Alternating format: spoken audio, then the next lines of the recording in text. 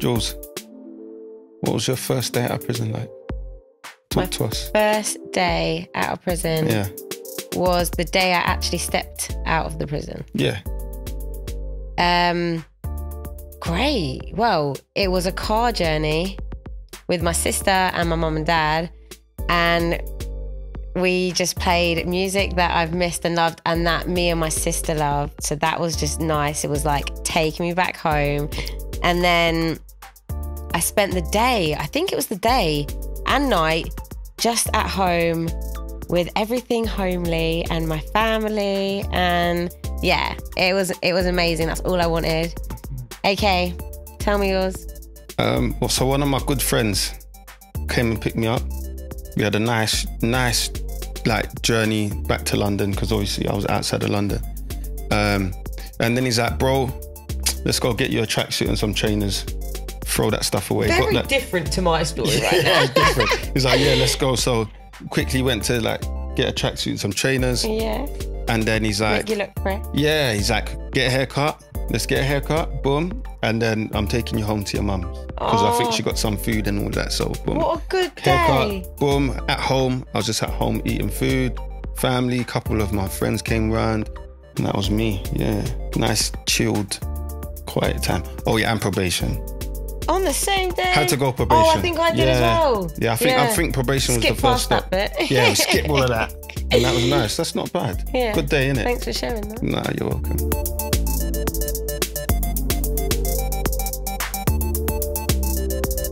Hi, I'm Jules. And I'm Zach, and welcome back to Life After Prison, The Sit Down.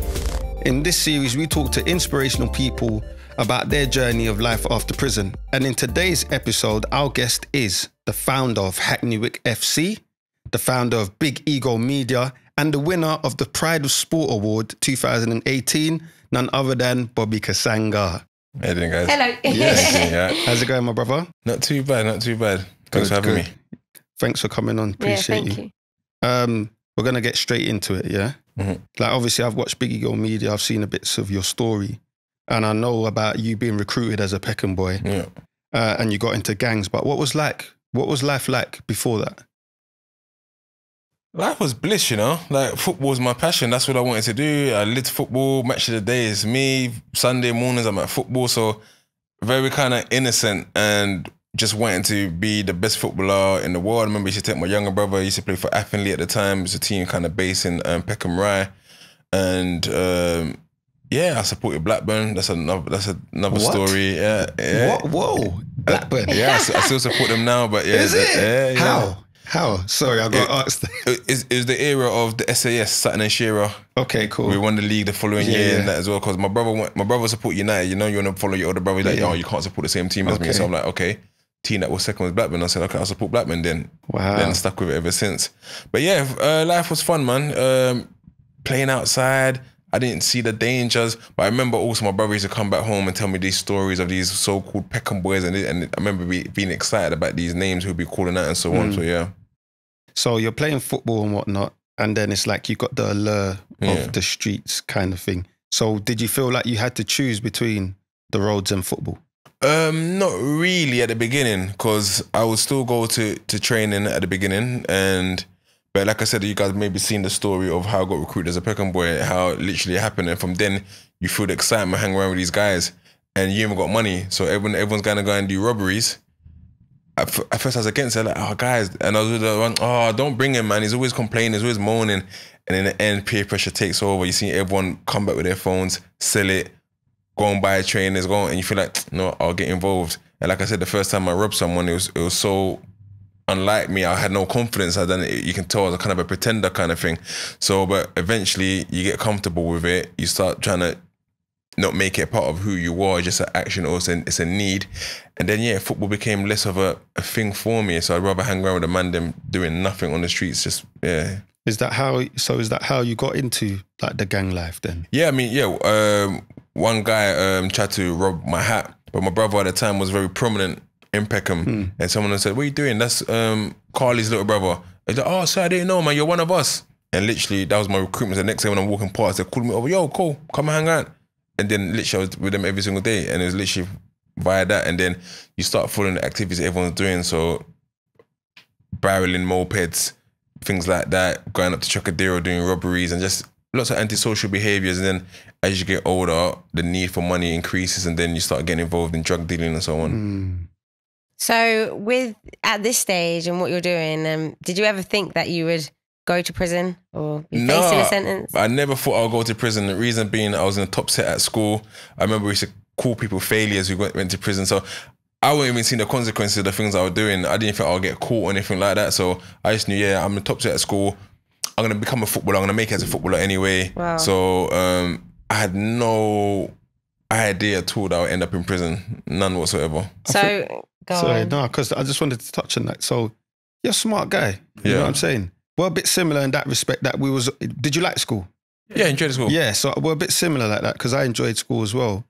But so then when you're in prison now or you get there, do you feel like you've got a, like, are you comfortable explaining that to guys? Like, look, like, yeah, man's in here, but that's not man's life or that's not. You know, it's even in this day of life now, people always look at me like, swear down you went to prison. Swear down you was involved in gangs and whatnot. But I'm like, I can be a chameleon.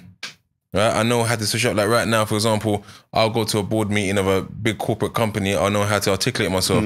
Whenever everyone knows, yo, man, then what's going on? What are we doing? So you should know how to change it. So for me, going to prison, I was a tall lad. I was a big lad. So you're not going to have the best of me trying to fight me kind of thing. But also I was quite intelligent. So I was able to kind of maneuver myself and take advantage of those kind of situations. So where I started doing my degree in there, people like, we studied in university in here. I'm like, yeah, why not? So that kind of opened up other people's eyes. And then shout out my guy Piggy, who was within HMP ISIS. He's the one who started writing a book.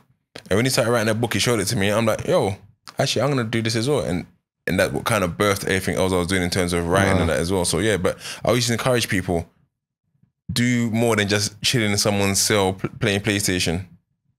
Okay, so you touched on your book, which I'm going to come back to in a minute. But first of all, before we go into that, just because I want to understand. So when you're in your gangs and you're doing all of that, you didn't even think about consequences, about even going into prison. You knew that prison. Did you think prison could be on the cards, or that wasn't even? Yeah, I mean, you see people get arrested, right? Yeah. But the way we kind of had is like, oh no, the way we're gonna get away, we're never gonna get arrested. And I knew it wasn't long term. Okay. I knew crime wasn't long term. I knew it wasn't me. I didn't feel comfortable in crime. That wasn't the link. So because you didn't want to do that long term, you weren't going to prison now. So I wasn't comfortable doing crime. I just felt it was a necessity as I saw everyone else doing it, and I thought, okay, I need these things as well. But that's what a lot of these young people go through now, through peer pressure. They ain't got the right pair of trainers. Everyone's laughing at them. Okay, cool. I need to go and do this because I'm only 14, 15. How else am I going to make money? I need to go and rob someone. My mum can't afford to give me the pocket money. So it's about what I try to teach these young people now. It's about being patient. What you think you need right now, you don't have an abundance later on. So when you actually heard that you were facing prison, how did that feel? And how long did you get? What? Oh, I cried, man. I cried. I never cried before. I remember because we robbed £27,000 from Rains Park train station, and I thought I'd got away, and I was hiding in a shed for ages, and then obviously armed feds come, and then the dog sniffed me out where I was. I tried to run inside of a house. Then they beat me up. They really beat. Like I'm even scarred for life there. So if you see there, I got scars there. The dog was chewing off my arm basically. Wow. At that point, I knew. But even then, I was thinking, I need to get out of this.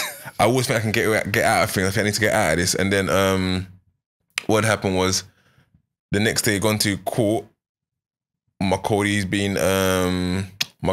was given bail. Okay. And they told me, nah, you're not getting bail. I'm like, what? What do you mean I'm not getting bail? Because you tried to cut in it. But he tried to cut as well. Okay, that's. But I think he was younger than me. Okay. And I think he was back to city GCSEs and stuff like that. And then they're like, yeah, nah, you're going in. So how old were you at the time then? I was 20. I was 20 and he was 16. Okay. So both of my Codys were 16. So what we used to do back in the day was that I'll be the driver kind of thing. I used to get the younger lot to go grab the box, bring it back, I open it up. So you went cash and transit, yeah? Cash and transit, same as me. Yeah. So and then we'll open it up and then give them their cut, and that was it. And then the magistrate said, yeah, we're remanding you. I was like, what? What you mean remanded? Like, yeah, remanded. I remember crying. I was in tears. They put me on the bus. And then I stopped crying when I heard one of my friends was also on the bus. He's like, yo, is that you? And I was like, yeah, what you saying? What you saying? Kind of thing.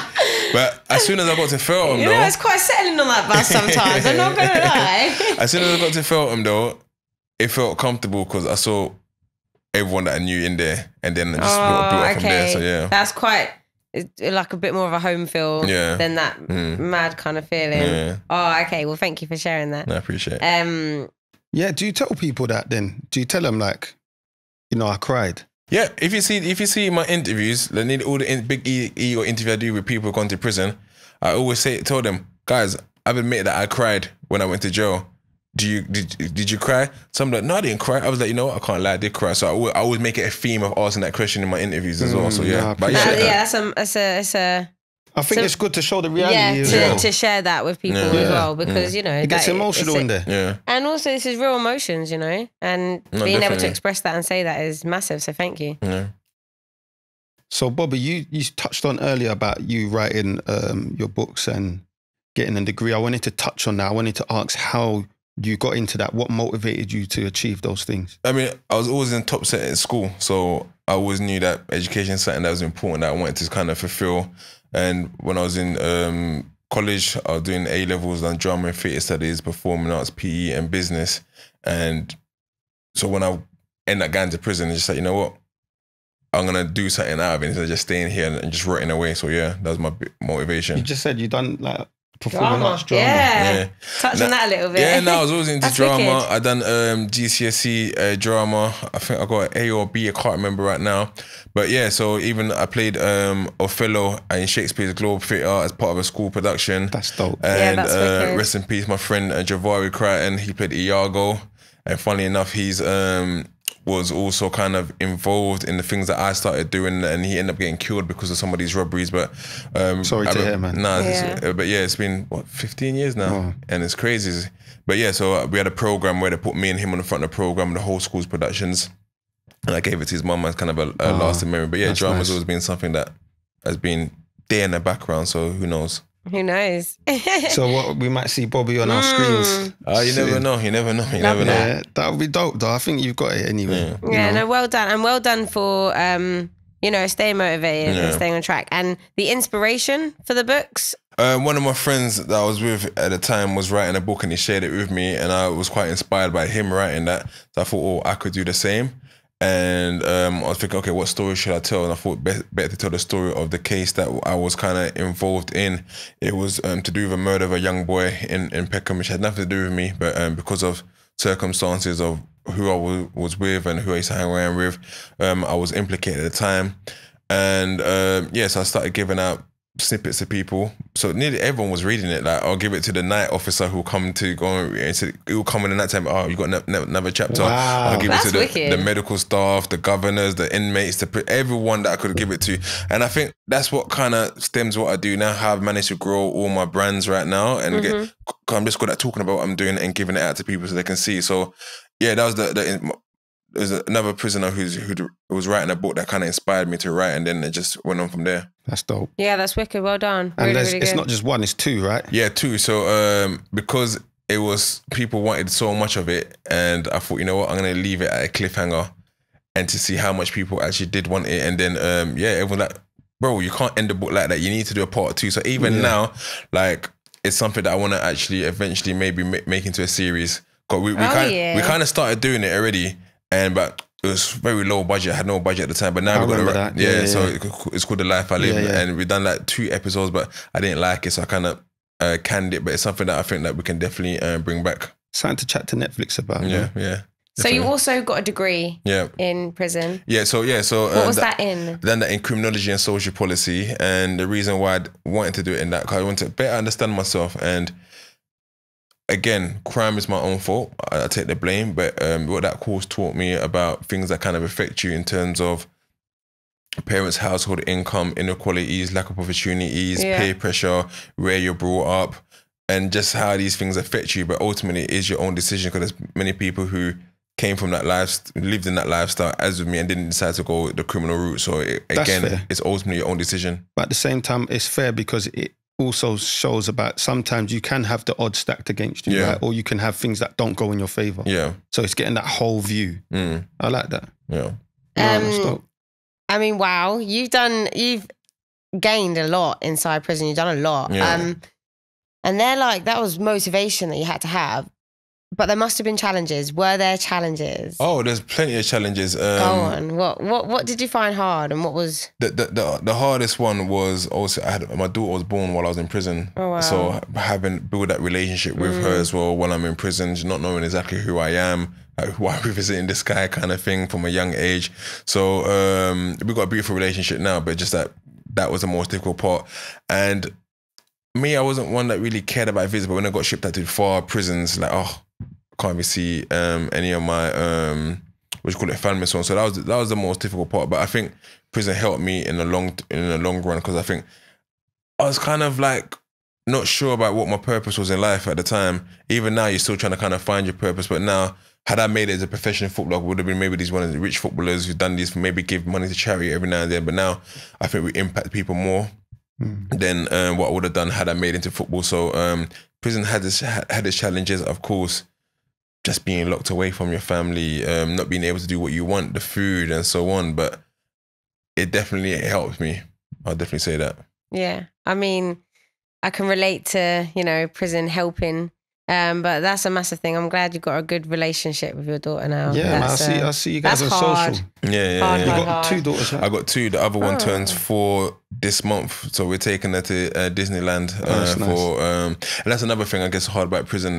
Holidays, just and you're not there. And you're not being able to even just fly out. That's why since I've come out of prison, I've made it a thing to try to go away at least twice a year. And we've been doing that. Obviously, COVID kind of stopped that a bit, but for me, it's like.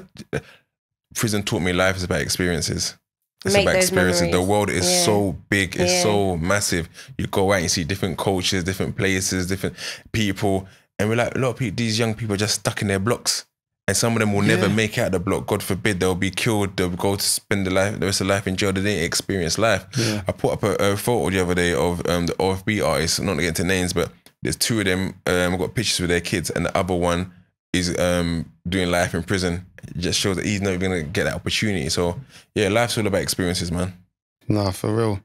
And you touched on earlier where you said about, you're making more of an impact to people, yeah? And I've noticed you do a lot of, like, things for young people. So why did you have when did you get that realization you wanted to help young people? And why do you still do it now?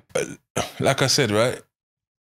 I don't really ever felt I should have been a gang member. And I think, when I think about it, most young people don't really want to do it. There's 1, 2 kids who just want to be bad. But a lot of them just do it because they think it's a cool thing to do.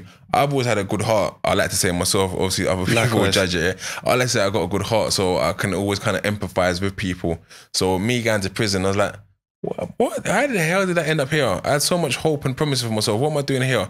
So then I look at young people, and then again, I saw so many talented footballers in prison, and hence why Hackney Football Club started, because I was like, wow, you're cold. But they didn't know there's anything as semi-pro. So I was like, you know what? I have to create something for these young people. They don't have to go back in here, because there's so many talented young people out there. There's one guy who I'm trying to help, but sometimes, as they say, you can take a donkey to the water, you can't force a donkey to drink. True. And he's still involved in kind of that lifestyle. I'm trying to extract him from it, and that's cool. That's a good thing, man. And I mean, like, I'm not Jesus. I'm not Santa Claus, but when I can help, I do help. And like I said, I have my times where I'm not the best person in the world either, so I'm not going as if I'm an angel, but I know I've got a good heart at heart. So it's like, if I can help young people, then I can. I received 2 beautiful messages yesterday, in fact. One from a young rapper that I'm trying to help. And he just sent me a message like, you know what, you don't even realize it, but you're helping me change my life. Wow. And then another lady for the podcast that I do, and I just thought like, yeah, I'm giving the women a chance to do their own podcast. And she's like, oh, you don't really understand that this is giving me, my life has been sort of rubbish of late. Just doing this is really like giving me like a purpose. I enjoy coming here every Sunday. So those little messages that you get encourages you to do more. So yeah. I love that. This is exactly the stuff that, we love to hear, and we 100. Love, sharing. So thank you very much. And, it's people like yourself, you've been inside, so you've seen those people. It's not, you've seen it, not many people can. So it's even more like, it's more powerful, man. Yeah, And I mean, because- there's people in prison who just made one mistake. They made one but mistake. not many people can see it. Yeah. So, you know, the fact that you have and then can do or doing something, no matter how big or small, you know, they're being noticed and that's massive. Yeah, because that point I main kind of thing that there'll be a kid, for example, in jail for murder, right? And of course, that's the worst crime as per seen, committed murder, right? And literally, they didn't get into any badness ever in their life before. Their friend has been killed. The emotion and rage that comes with that, the pride and ego that comes with it, has made them go and react to get revenge. And now they're sitting down doing life and murder, and people are looking at them, oh, you're a horrible person. But what led him to do that, and not to justify it, you can't justify it at all. But what led them to do that is that he's a good kid. So sometimes that's why I don't like to write off people. I think when I went on that show the other day, my man said, he said, oh, we should get them all harsh sentences. I'm like, no, because there's people who will use that time to change themselves and make better of themselves. So I don't think we should ever write anyone off completely. And I'm glad you touched on that. So just on what you said, do you find it difficult or do you ever come against people that are like, have that sort of thinking, like, why are you doing what you do? Why should you have a platform? Yeah. Do you come up against that sometimes? I come up against that all the time, and sometimes there's elements of it that I agree with, because there are many football coaches out there who have lived a legitimate life, who have never got themselves in trouble, and they're trying to make ends meet, they're trying to create their own clubs, and they don't get half the attention I get or the funding or sponsorship I get. And I guess because my story is kind of sexy, guys come out of prison, start his own football club. What about this guy who's never got involved in trouble at all? Why is he's not going to help? So I kind of understand that, but I always tell people, just learn to kind of market yourself and use things at your best of ability kind of thing. So I get that point sometimes, but in the day, I'm still doing the work. Yeah. So you can criticize me saying that you used to do this and you used to do that, why are you getting this? But in the day, let's look at the work that's actually being done. So yeah. Yeah, that's good. Focus on the hard work. Yeah. So what else? So just going back to like, obviously the fact that this is helping young people, and certain young people kind of stay on track or stay out of trouble. What else do you think can help young people maybe stay out of prison or just stay out of trouble? And it's very cliche, but keep them busy, man. Keep them busy in opportunities. Like we do something called the 32 Bar Cup every year, where we have over 600 kids come and play a football tournament. So we've got and it serves so many different purposes. We've got a team that represents every borough in London. Yeah. The World Cup has 32 teams. London has 32 boroughs, so it's ideal to do a World Cup of boroughs. Now, a lot of these boroughs beef each other, right? Yeah. So I thought, these kids just don't know each other. I love this idea. If you guys can come together, so you're from Lewisham, you're meeting people from Southwark, and you realise, oh, they're all right. Yeah, you guys are all right. So, and what purpose it serves, like, okay, say you go back to your ends later on and something happens, the fight's about to break out, you go, actually, no. I saw mum in the 32 Bar Cup, the footballer, you guys leave him, right? My mate does that for Newham. Yeah, so I'm saying. So that said one of the purposes, but also opportunities for the youth, because they all like to play football, so it brings them together. Lots of scouts come on a day as well. And then the third purpose is that provide opportunities. These young people want jobs, they want employment, they want education. You get them, a lot of them don't know, they just think, oh, I want to be a footballer or a rapper or they don't know what's out there. There's so many things out there. Yeah. So this year was the biggest one that we've done. We had Barclays Bank, we had Selfridges, we had Netflix. We had Top Boy. we had Sports Interactive. They all came down on a Saturday and done a workshop for these young people and giving them opportunities into employment, education. And then on the Sunday was actually tournament itself. So so things like that is just to kind of answer your question, that just give them things and opportunities and that they like doing. So if you tell someone, a lot of these guys want to be rappers, right? Or musicians or whatever it is. So if you say, oh guys, we're gonna have a music conference and we might have Heady One show up, they're all gonna want to come down and meet Heady One. But while they're there, use it as an opportunity to get them into courses and say, well guys, this is how you can become an engineer. This is how you can become a producer. And they'll start liking things. So it's about just providing them with the opportunities that they want. I absolutely love this so man, much. That's great, because like me and like some people that I work with, when we're trying to like grab the interest of young people, you have to grab them with something they like to do. Yeah. And then when they're there, show them the But other also- opportunities that are about. Yeah, that's what I mean. A lot of people don't have a clue what is even out there. Yeah. So just even presenting that and showing them what it might look like, or getting them thinking about that, it's like, oh wow, okay. Because you have to meet the young people where they're at. Because some people, I get some stick sometimes because I run about 5 blog pages, right, and they're all doing very well. And some people are like, oh, but Bobby, you just posted a drill song. 1 minute you're posting drill songs, next minute you're saying save the youth. I've said you have to get the kids where they're at. If I just post preachy, they're not coming on my page. They're gonna come on my page and see a song from one of their drill rappers. They'll scroll, the next post they'll see, oh, here's opportunity. So there's a method to my madness. I can't just come there and preach. I have to get their attention somehow. So I posted the other day, I said that a lot of times you guys will come on my page and see nonsense, but there's method to my nonsense, because behind that, I'll show what we're doing at Hackney Football Club. I'll show the opportunities that are there with Big Ego. I'll show opportunities that other organisations are giving to us. So it's about trying to meet them where they're at, because if you just become too preachy, they turn off. I like that. I think because I struggle with that balance, because I'm like you, like in the terms of I'm a bit preachy sometimes. Yeah. You know what I'm saying? It's great preaching. No, it's alright. But like, I feel like that difference, having the balance, makes it even better. Do you feel like you reach more people that way? 100%. And the thing is, I got all these young people, like literally, I went carnival and I got stopped by at least 300 people. Wow. Like literally young people, and some of them are older people as well, and they're like, yo, we respect what you do, man. We love it. Like, you don't understand. You're the voice of the streets. Like, everyone like rocks with you. You need to understand that. And I'm like, I don't know how many. I need to go and check if my chest is okay. I don't know how many times to do this, people. Thank you. But literally, that's what it was. So for me, it's like, it's doing something right, because the people I'm trying to target and reach, they're obviously listening. They're obviously watching. And you mentioned that you show what you're doing at Hackney Wick FC, and you display that, and you show opportunities. Why is Hackney Wick FC different to other football clubs? Because we do more than football. Like, the way I've done it, I've partnered up with brands and so on. So like, for example, Nike paid 12 of our young people £200 each to come and do a shoot. No other club is doing that.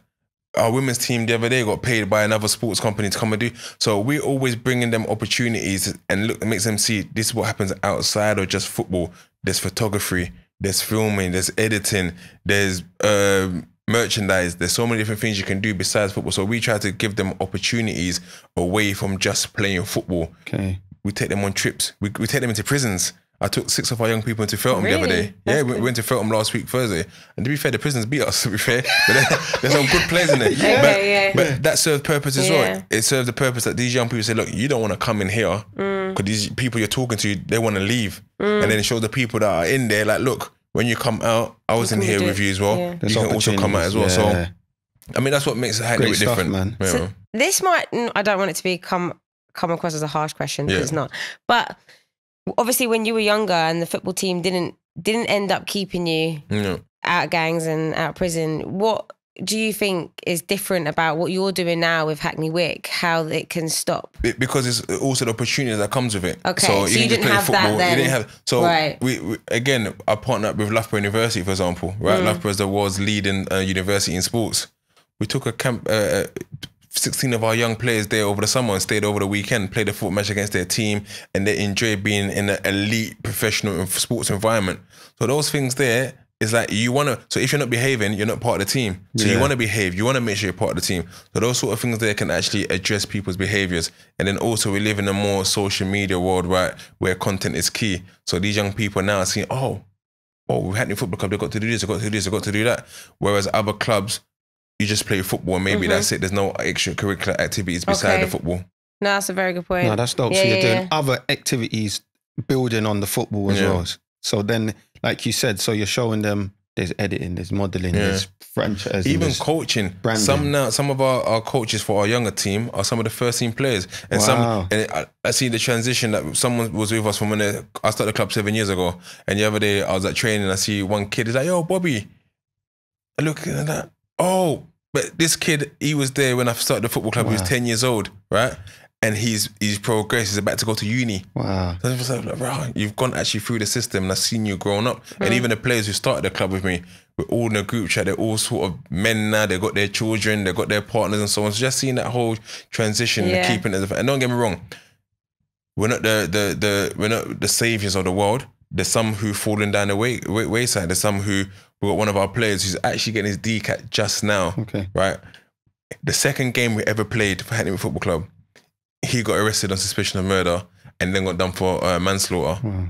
And that's the second game we ever played. He wasn't there and he had our number 9 kit. But he's just now got his DCAT, just done a reference for him to go to university because he wants to go to university. So there's some who fall down the wayside, but we don't forget about them. We've been in contact ever since, to the point that where he's been inside for 7 years now. So now he's about to start getting released now. We're still in contact. We're We're still support trying to help him as well. Yeah. No, I hear that, man. And I remember, I don't know, you might have to refresh my memory, because I just remember seeing something about you work with ex-professional footballers who get released. Yeah, so there's a lot of young footballers who their whole dream, but these clubs get them from age 7, 8, 9. So can you imagine from 7, 8, 9, you're wearing the Crystal Palace, the Arsenal tracksuit, you're the man in the hood. Like everyone looks at you, oh, that's the footballer. And then all of a sudden at 18, you've been released. That must be depressing. That might be that, because your family's kind of relying on you. Your family's like, yeah, you're the next big thing that's gonna kind of make it, right? And then it doesn't happen. So they're demoralized, their morale's gone, they're literally depressed. So we try to get them back and look, you're good enough. Here's a platform, Hackney Wick FC, go and showcase yourself. And I'm proud that 5 of our players from last season, because we play in step 6 of British football. Okay. That's like the 10th division of British football. So we managed to get four of our players from last season have now gone into step 3 and step 4, so playing the 6th division and 5th division, and some of them are getting paid now as well. So I always tell people it's a platform for them to come to. And like I said, unfortunately, we got rid of our first team manager last week because results weren't great. Happened. So we got a match tonight, so hopefully we can get 3 points. But yeah. Yeah, I hope so. That's wicked. So like you do the Hackney Wick FC, you also do Big Ego Media. Tell us more about Big Ego Media, how that started, how that came about. Big Ego Media is something I actually created when I was at HMP Ford. I was just about to get released, and I remember I was in the education department, and I was like, I'm gonna create a platform that gives young people opportunities. I wasn't sure exactly what it was, but through media, writing books, because when I was writing a book, I'm like, oh, maybe I can create a platform where people can come and, produce their own books and so on. So I kind of put in a back burner. I released the 2 books. They're done decent. Came out of prison, and then I kind of put it on a back burner. It was all about the football club and creating that and building that up. And then people just hit me up every now and then, because through Amazon, I always get emails, royalty payment of 8 people bought your book this month too. I'm like, are people still buying this book? And then I always get the message like, and people who met me in prison who read the book, like, yo, what happened to that book, man? When are you going to release it? You should have made it into, I said, it's been released. Oh, you should make that into a film. Everyone just told me, because of how descriptive it was. I was like, you know what? Let me try a thing. So I started kind of pitching it to different people. Then I got a small budget, and I got a group of young people that I work with, some from my football team, some who just applied from local schools. And we kind of put together a 2-part episode. It was meant to be like 6 parts for the first series, but we ended up doing the 2. But I remember I wanted to showcase how Peckham was before releasing it. I wanted to build up the excitement, and then that's what This Is a Story Of became. Wow. So I first had done This Is a Story Of my friend who had passed. Then This Is a Story Of a few other people from Peckham who had been killed. So I wanted people to understand how you wanted to paint the picture, basically. How crazy Peckham was between 2005 to 2010. It was nuts. So before the series release, you kind of understand what you're going to be getting into, and then that just took off on Instagram, and everyone was like, yo, dude. Then it was like, oh, do a story of this guy in Brixton, do a story of this guy in Birmingham, and I just started doing it, and then it was a whole thing. I'm glad you touched on that, why you started, like how you got into Peckham, because I feel like that's your flagship video. I don't know, for me. Yeah, it's got that's the most watched video. It's got nearly 500,000 views, and that's what people kind of first saw. So and then after that, it was the one I told the story of my fight in ISIS. Yeah. When I talk about when it gets peak in jail. Yes. So those are the 2 that really, and then before that, it was like, tell us more stories, and then it just, and I remember I had maybe 500 subscribers, and then the next day 2,000, then 3,000, 5,000 subscribers, 8,000 subscribers. I'm like, whoa, people really want these stories. And then that's how just Big Ego grew. And I always tell people, don't be afraid to start off without looking so professional, because even now I'm still trying to get to the point that we look professional. Before, I just wake up, sleep in my eye, like, yo guys, what's going on? Let me tell you this story, kind of thing. And people didn't care about how low budget it was, they just cared about the stories. And then over time, I remember there was guy from Peckham who was kind of seen as the Peckham boss at the time, and he was someone I kind of looked up to growing up. And I remember I used to hound him like, yo, come and tell your story kind of thing. Let me do this story of you. And he's like, oh no. Then one day I said, oh, why don't we do an Instagram live together? Then the Instagram live, it had like 2,000 people watching. Yeah, I've seen your lives. Yeah, you've done a few people. And then after that was like, I put it on YouTube. It had 30,000 views in one day. I was like, oh, okay, maybe people want me to start interviewing people as well. And I just started interviewing people, and then it just sort of birthed everything that's happening now. Yeah, that is so cool. Well done. Well done for that. Yeah, Where you appreciate mentioned ISIS as well. We were in ISIS around the same time, but I think it was on different wings. Yeah, so I would have been on Meridian. So I was on Thames. When they I mean, ISIS was a violent place. I can't lie. ISIS was a bit nuts. It was violent. It was so. I mean, I always It tell was people, Alarm Bell City. That's what I used to call it. I mean, I got this souvenir here from ISIS as well, and that's when I do that the story that I do when it gets peak in jail. Yeah. But ISIS, it had its good parts, it had its bad parts, and I think they found it at the time because it's so new, difficult to control all the young people. It was like an open regime at first, didn't it? And now, because I think now they've been open now for 10 11 years, 10 years they probably would have got things sorted out by now and have the right place. And funnily enough, I'm hopefully going to be starting to work with them at HMP ISIS very soon to do some contracts over there. Do you remember your mail ever getting mixed up with someone's in ISIS? Do you remember a couple of times, because one thing you always look forward to your mail. So when you didn't, someone said, I sent you a mail, and you're like, well, I didn't get my mail. My mate had a similar last name to you. Yeah. It was just a letter different. And sometimes he used to get your post. You know what I'm saying? Oh, you didn't get any of my photos? Nah.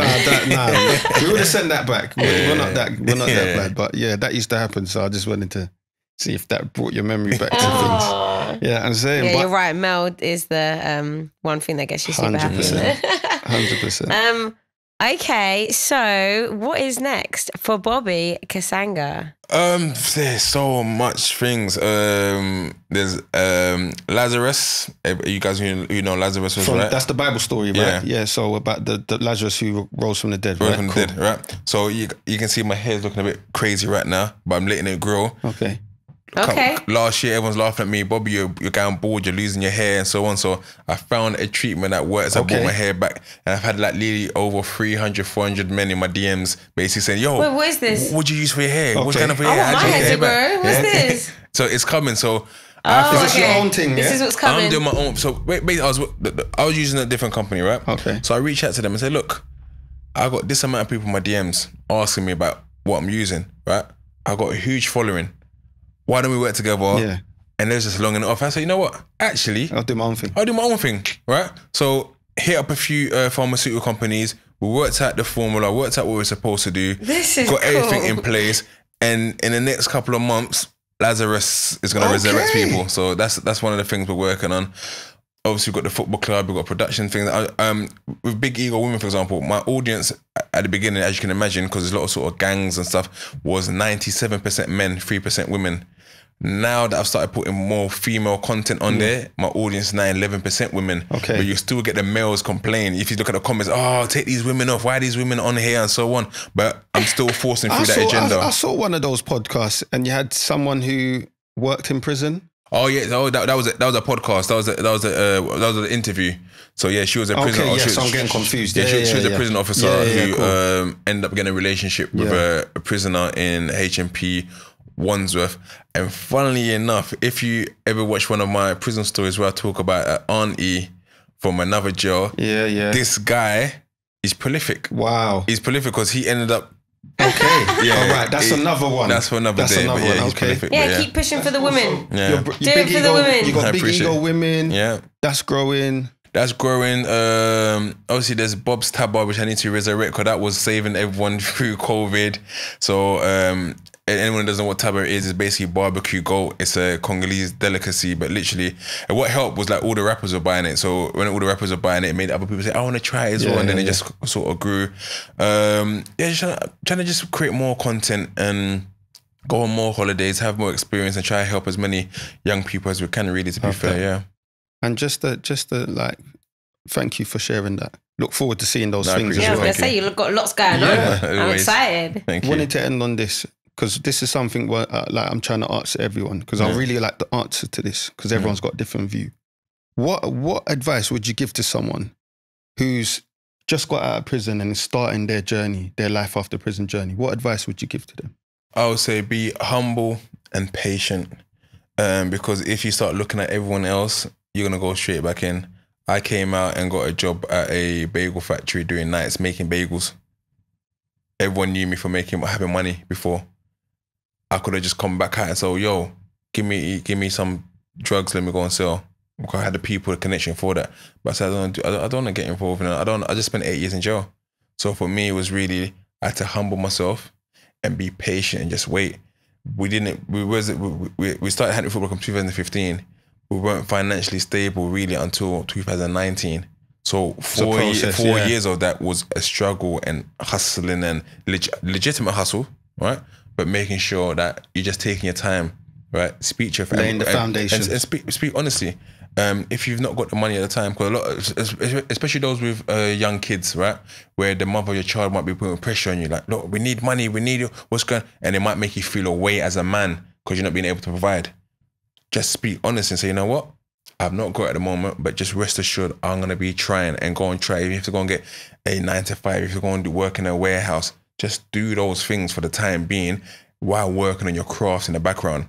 Yeah. There's a guy that's currently on, what's that Channel 4 show that's just coming out now? Married at First Sight. Yeah.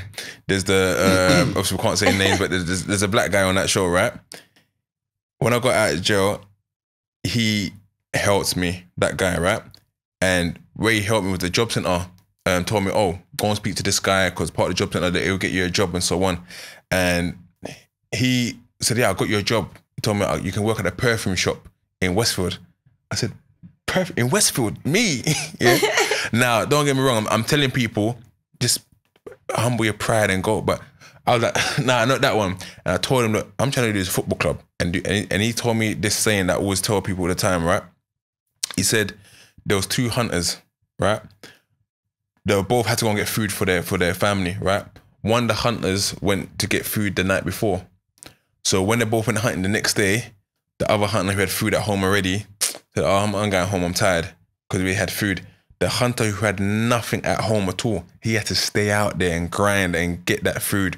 So basically the moral of him is that, look, if you're really trying to do this football club thing, right, maybe this perfume shop I'm trying to say isn't good for you, right? So go for it as hard as you can and try to make money from it as hard as you can, because if you put your all in it, you'll get it. So don't worry about the jobs, and I'll let them know that I decided this ain't for you. So I actually love that. That's dope, man. But also you thought about what you do want. So, you know, what you've said there is amazing, humble, patience, and thinking about what you thought about what you wanted and you went for it. So well done. No, really good. Appreciate it. Were there any organisations or any support out there that really helped you when you were released from prison? Yeah, there's quite a few, obviously. Believe it or not, probation was a massive help, although my probation officer at the time was kind of a witch towards me, but I always tell her now that I thank you for being that witch, because it kept me on the straight and narrow. What a word. The council, Hackney Council, helped massively, because I got my flat within 2 months out of coming out of prison, which was crazy for me. And I think that gave me the stability that I needed. Got a lot of people coming out of prison, difficulties that you ain't got nowhere to stay. You're staying on sofas and you're staying in bail hostels and so on. So me having that flat helped me massively. And then an organisation called St. Mongols, which were excellent in sort of helping me find structure in my life as well, because they helped me in regards to helping other people, become a peer support worker for them as well. So yeah. That's wicked. Thanks. Thank you for sharing all that. Please let us know where we can find you, your socials, all of that stuff. Yes. Yeah, I mean, you can find me on Instagram on Bobby Kasanga 20. There's Big Ego Media and Hackney Wick FC. On TikTok, Bobby Kasanga. Twitter, Robert Kasanga, I think it is. And then on YouTube is Big Ego Media. Cool, Wicked. Man. We'll put them in the description as well. We will. Like, thank you for sharing what you shared, like, and speaking openly and honestly. No, I appreciate it, man. So we have loads of guests on the sit down sharing their journey of life after prison. So please check them out. We also have another podcast called Getting Out, where we give information, advice, and guidance. Please have a look for those as well. We would also love to hear from you and how your life after prison journey is going. So you can DM us on Instagram and Twitter at AfterPrisonPod, or email us to podcast@prison.radio, or you can even write to us at Life After Prison, National Prison Radio, HMP Brixton, London, SW2 5XF. Yes. So thank you all for listening. Once again, thank you, Bobby, for being here. If you liked what you heard and what you've seen, please share this video, subscribe, and hit that like button. It really helps us get it out there for everyone involved. Yes, please do. We'll see you next time. We'll see you next time. Take care.